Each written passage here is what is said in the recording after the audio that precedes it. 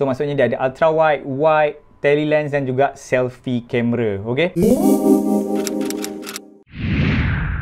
Hai guys, Assalamualaikum. Welcome back to OD channel. Terima kasih banyak-banyak dekat korang sebab still support aku punya channel ni. Dan Alhamdulillah aku punya subscriber sekarang dah 10,000 guys. Terima kasih banyak-banyak dekat korang sebab support aku daripada awal lagi sampai sekarang. Aku bukan nak buat content untuk 10,000 subscriber aku ni. Itu maybe next vlog aku akan buat special untuk korang semua, okay? Tapi kali ni, hari ni aku nak kenalkan dekat korang satu application ni. Application ni aku rasa memang sangat-sangat berguna untuk para vlogger kat luar tu ataupun video maker kat luar tu. Aku rasa memang application ni sangat-sangat unik. Aku tak pernah lagi jumpa application yang macam ni. Maybe korang pernah lah jumpa kan, aku tak pernah jumpa lagi. Apa benda application dia, aku akan bagi tahu korang kejap lagi, okay? Okay, sebelum aku teruskan bagi tahu korang apa application aku nak introduce kat korang, korang jangan lupa follow aku punya Instagram account IMOD_.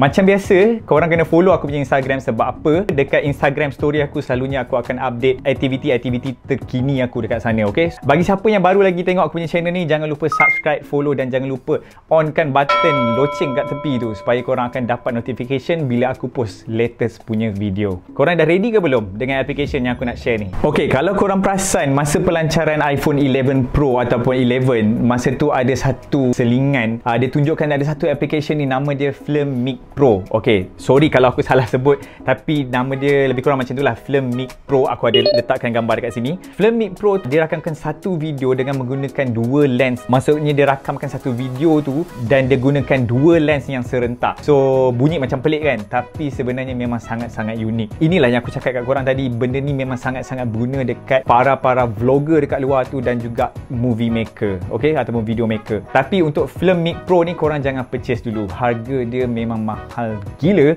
Harga dia RM59.90. Korang jangan beli dulu, okay? Sebab apps yang berbayar ni aku tak download langsung, dan kemudian tiba-tiba aku dapat tahu Film Mic Pro ni dia keluarkan satu application nama dia DoubleTake. Okey, aku letakkan application dia kat sini. Aku letakkan gambar dia dekat sini. Okey, nama dia DoubleTake. Dan kalau korang nak tahu application ni sebenarnya percuma. Yep, korang bukan mimpi, memang application ni adalah percuma. So, apa korang tunggu lagi? Korang download cepat-cepat sementara dia tengah free. Aku tak tahu, maybe lepas ni dia akan buat yang berbayar ke, kan? So, korang download cepat-cepat. Tapi sebelum tu aku nak beritahu kat korang. Okey, application ni hanyalah sesuai untuk iPhone user only. Okay, aku ulang lagi sekali, application ni hanyalah untuk iPhone user only.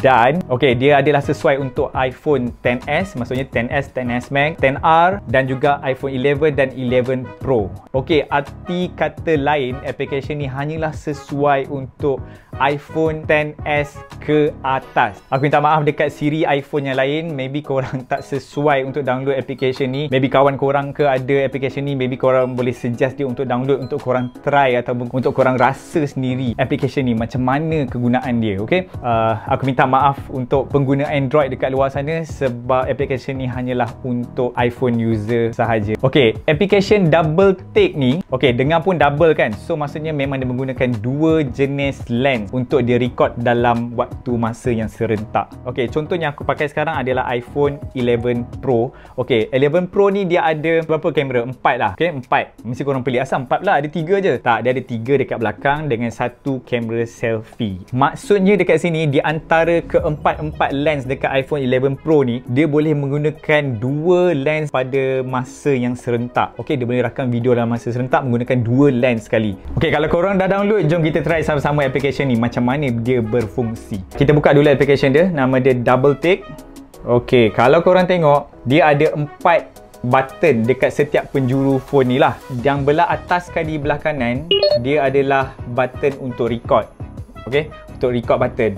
And then belah bawah kanan dia adalah jenis-jenis lens. Okay, bila korang dah buka tu, dia akan keluar 4 lens yang aku cakap tadi lah. So maksudnya dia ada ultra wide, wide, tele lens dan juga selfie camera. Okay, so korang boleh pilih di antara 4 ni, korang boleh pilih 2 lens yang untuk korang gunakan untuk record video. Contohnya korang nak guna ultra wide dengan selfie ataupun tele lens dengan selfie, wide dengan ultra wide. Dia tak semestinya korang nak kena guna dengan selfie kamera. Korang boleh juga gunakan kamera yang belah belakang saja. So depends pada korang sendirilah mana satu yang korang nak guna. Lepas tu dia boleh record untuk 24 frame per second, 25 dan juga 30.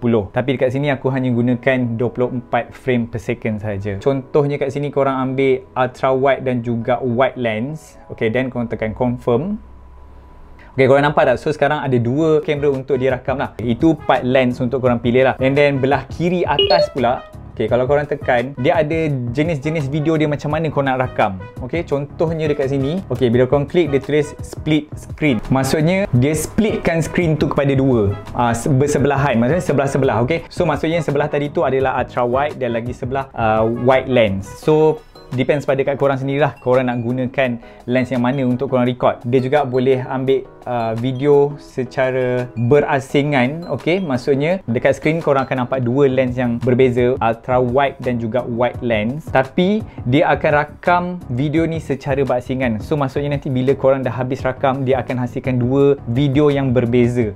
So maksudnya ultra wide lens satu, wide lens satu, dia akan sync, dia tak combine. Okay, macam tadi kalau korang gunakan split screen, maksudnya dia still combine video tu, cuma video tu bersebelahan. Okay, tapi kalau untuk yang ini dia asingkan video tu. Kemudian lagi satu function yang dia ada adalah PIP, picture in picture. Aku memang suka gila function PIP ni. Contohnya macam ni aku tunjuk.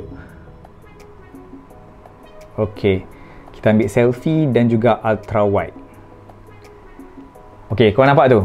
Okay, so maksudnya satu video akan rakam muka aku, satu lagi dia akan rakam dekat belakang ni, view korang. So masa korang kat tepi pantai ataupun korang pergi travel kat mana-mana, tak semestinya tepi pantai lah, dekat mana-mana korang pergi travel pun korang boleh pakai. Bagi aku unik. Aku tak tahu korang rasa unik ke tak, tapi bagi aku sangat-sangat unik dan aku berterima kasih gila dekat application ni. Selain daripada tu juga, katalah bagi siapa yang ada belajar, ada ambil course media semua tu kan, dan maybe korang boleh menggunakan apps ni juga untuk korang temu bual, untuk korang punya projek siapa-siapa, dan korang boleh gunakan function ni untuk interview.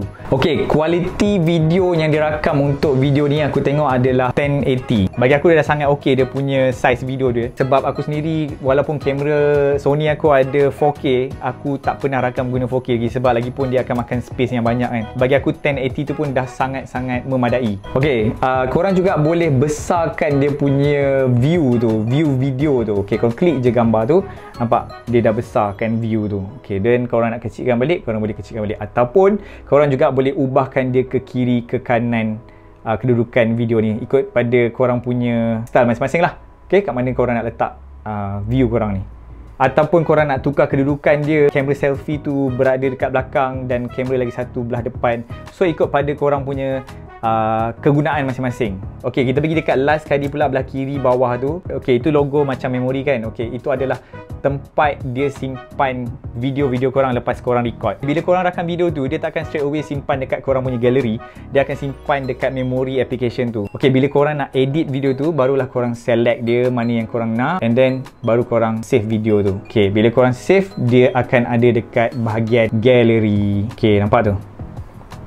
Dia ada dekat gallery dah.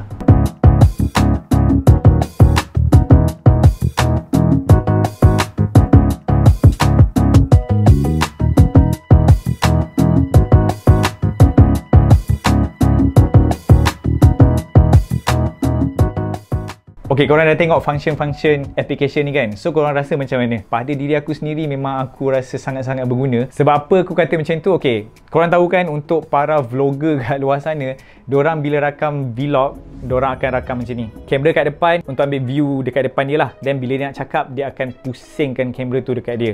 Tapi aku rasa dengan menggunakan application ni dah tak perlu buat macam tu. Okay, macam korang tahu, aku ada buat konten untuk photo battle, betul tak? Dan korang bayangkan masa foto battle tu, aku boleh rakam raut wajah masing-masing dan juga view yang dia tengok dekat depan dia tu. So dah tak payah flip-flip kamera lagi. Okay, so aku dah tak sabar sangat nak try application ni. Maybe aku akan gunakan dekat next photo battle aku. Mungkin nanti sama-sama kita tengok macam mana hasil video dia nanti dengan menggunakan application tu. Okay, so korang tunggu apa lagi? Cepat guys, download cepat-cepat application tu masa dia tengah free ni. Esok-esok kalau dia dah charge, korang yang rugi. Try buat konten yang best-best, rakam video best-best, jangan rakam video yang mengarut-mengarut pula Tak pasal kan keluar video yang tak sepatutnya pula. So buatlah video yang bermanfaat sikit, orang kata, okey? Janganlah buat video-video yang sumbang mahram, okey? Itu je. Make sure korang share dekat kawan korang, bagi tahu benda-benda yang baik ni, application yang sangat-sangat berguna ni. Okey, so dia download, so dia try juga. Aku harap konten kali ni berguna untuk korang semua. Information yang sangat berguna untuk korang semua. Kita jumpa lagi dekat next vlog, guys. Jangan lupa follow aku punya Instagram account, IMOD_.